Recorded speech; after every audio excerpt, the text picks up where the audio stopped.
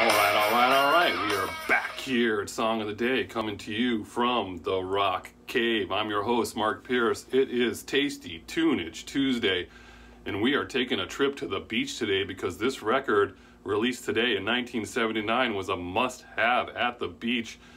You put this cassette in, play it, flip it, play it. Perfect record for a nice day with your friends. We're talking Van Halen, March 23rd, 1979. They released their second record, Van Halen II. Goes on to sell over 6 million copies, goes to number 6 on the charts. 2 singles, we'll talk about those. But let's talk about this record first. I mean, this is an epic record to talk about, and if you don't know it, you know what I'm going to tell you you're going to need to do today. But Van Halen, they're coming off their first album and their first world tour with the likes of Black Sabbath. They are partying like crazy. This is an unexpected hit, and they just go crazy and they have a great time. And they land back in the United States, and they're supposed to make a second record. I read that they were given a less budget for a second record than the first one. Can't figure that one out. They go back into Sunset Studios less than a year later, and they've got some demos that they recorded from those famous Gene Simmons demos. They've got a few of those and some demos from the very first recording, and they put together this record, and many of these were one take as far as we can tell. So this is a pretty darn good record. It's got a little bit of everything on it. You want forward, massive, huge, hard guitars? Yep, check. Monster guitars on DOA and Somebody Get Me a Doctor, which was one of those demos. You want radio-friendly songs that you can sing along to? Check. You got Dance the Night Away and Beautiful Girls, which are all over the radio. Your Rock Block Weekend on 102 AQY. All summer long, baby.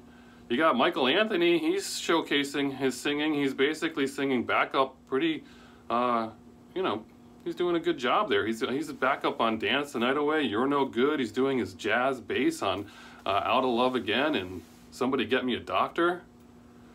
You got Light Up the Sky, which is the perfect marriage of all four of them, showing off what they all do so well. That's a quintessential Van Halen song where they're all happy. This whole record, you can tell, they're just having a good time. But that one's Light Up the Sky is just, you can tell that they are in the groove on that one. You got Spanish Fly, which shows off Eddie Van Halen, Rip Eddie. He's got like a 1-minute guitar solo in there, so Spanish Fly, very famous. And then you've got You're No Good, the lead track. What an intro to that song. I mean, this is a great song, and I'm going to be honest here, I'm embarrassed to say that when I first heard that song, and for many, many years, we're talking a long time, it took me a long time to realize that that's the same song, just arranged differently, that Linda Ronstadt covered and had her first #1 hit. It just sounds so different. I mean, obviously there's no strings, but wow, that took me a while to come around to that one, so I didn't know that. Eddie Van Halen, he did want to introduce some synthesizers at this point. That's how early he wanted to do that. The band was like, no, so he wouldn't get his way, as we all know, until 1984. The record itself, remember when we cared about the album cover designs? Many choices. I'll try to post those, alternate covers, alternate pictures on the back. There is a picture of Dave with a cane and a cast. He's got female nurses on his side. He did break his foot when they were posing for these pictures for the album. He did his signature kick, and on the 3rd attempt landed and broke his foot. They did get the picture, as you can see, but that's why he's got that cane with him. The black and yellow guitar was made during the recording sessions. They didn't actually use it on the record. I read that Pantera's guitarist, Dimebag, was buried in 2004 with that guitar.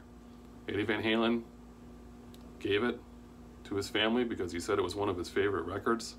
He also had a Kiss casket. If you haven't seen that, that's a thing.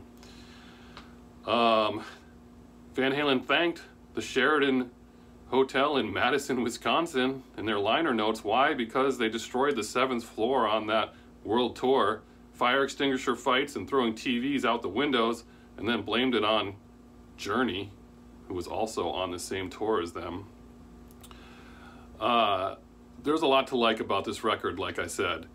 This is pretty amazing. This is pretty amazing. I mean, this is up there, and if you don't listen to Van Halen II very often, I feel like it gets maybe a little bit skipped by, but this is a really, really good record. So your job today is to listen to Van Halen II. I think it ranks up there, although they all kind of rank in the middle because for me, they kind of interchange. First and last are the ones that are very clear for me for David Lee Roth era albums. In first place is Fair Warning by far, not even close. And it's Women and Children last for me. In the middle, they're so close I can move them all around. But this record, You're No Good, Dance the Night Away, Somebody Get Me a Doctor, Bottoms Up, we didn't even talk about that. They're having a great time on that. That's a great song, Bottoms Up. Out of Love Again, Light Up the Sky, like I said, Spanish Fly, DOA, man, that's a good one. That's just a heavy good one. Women in Love, Beautiful Girls, lot to like on this record. If you're gonna do Song of the Day, I listened to this whole record. It was a tough one for me.